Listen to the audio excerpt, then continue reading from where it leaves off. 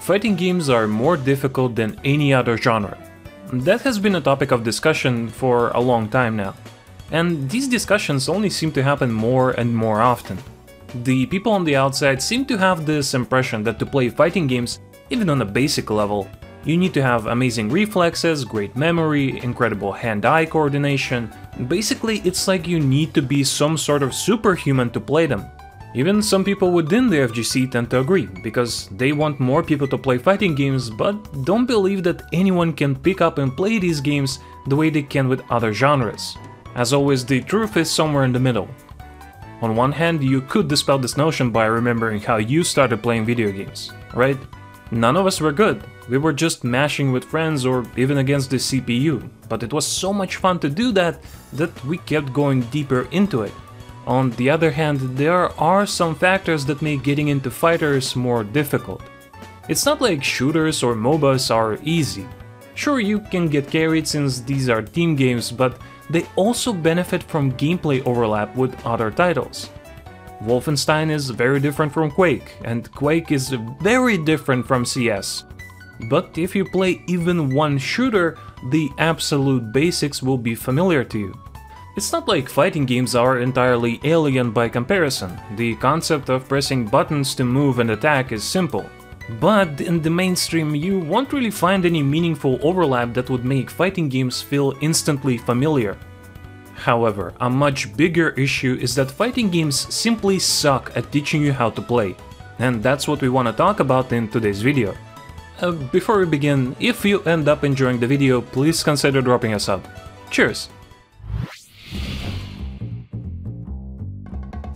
If we take a look at the beginner experience in modern fighting games, what do we see? In most cases, they will only tell you the absolute minimum, like how to move, how to attack, what does the bar on the top mean, and how to block. After that, many of these games will typically have you fight the CPU, and then you're basically good to go. For someone new to the genre, just explaining controls and that you have to reduce the opponent's HP to 0 is not nearly enough. You could argue that we had even less in the past, yet fighting games were still popular. However, the way people interact with games has changed a lot compared to back then. If you were going to the arcades, you were limited to whatever caps they had, and if you had a console at home, I would bet most of you weren't getting new games every single week or even every month.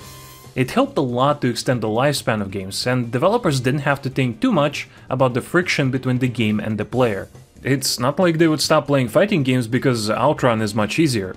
These days, if a game requires too much extra effort to enjoy it, people can just go back to hundreds of unplayed games in their library, or dozens of other titles that don't give them homework before they can have their fun. It doesn't help that much of that competition is free. However, this doesn't mean that fighting games should be easier. It just means that they should tell you more about themselves, and do it in a more comprehensive fashion. We all know that to be a better player, you need to know more than just the controls and mechanics. And yet, how many fighting games do you know that would teach you the strategic or tactical elements of a fighting game? How many of them bother to explain fighting game terminology and concepts the same way Phil did with his amazing glossary website? And of course, how many of them actually try to engage you in the learning process instead of simply dumping text on you? And you know what the worst part is? Most of them have already shown that they could do better. Some of the earliest examples of high-effort modes and tools to teach people how to play existed all the way back in the 90s. Namco made an entire beat-em-up for Tekken 3, and it was a great way to become more familiar with what your character can do. People who used to work on older Tekken games also made Turbo 1 and 2. Both of those games featured RPG modes that added variety to the game while also relying on the game's base mechanics. If you want an example of a great tutorial, look no further than Guilty Gear. In Xrd, instead of making you follow boring instructions, it's more like you're just playing a game. And this is what a good tutorial does, it engages you in the process. Instead of jumping because the game told you so, you jump to overcome an obstacle. It's a more fun and interactive way to learn things. The only problem is that fighting game developers seem allergic to learning from others or even themselves. Tekken has abandoned Tekken Force and has not replaced it with anything meaningful.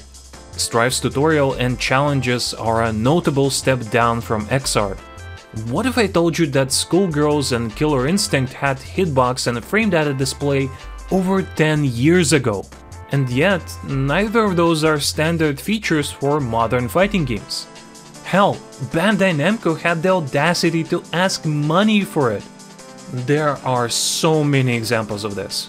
Replay takeover, amazing feature, was first seen in 2014 when fans revived Eternal Fighter Zero. But okay, few have heard of it until it was added to Plus R in 2021. Since then, it's still not one of the staples, not even in the Arxis games. And the same applies to replay tips, matchup tips, combo maker, minigames, game speed, online practice modes, and other things that already exist. I think most of us would agree that it would be great to have more people enjoy fighting games. But at the same time, you don't want to do that by watering them down or by trying to appeal to people who don't like fighting games to begin with. That's why it's important to instead focus on great tutorials, great onboarding, on giving people as many tools as they could need to get into, learn, and enjoy the game. There's a lot more to this topic, but that's all we have for you today. Thank you for watching and see you next time.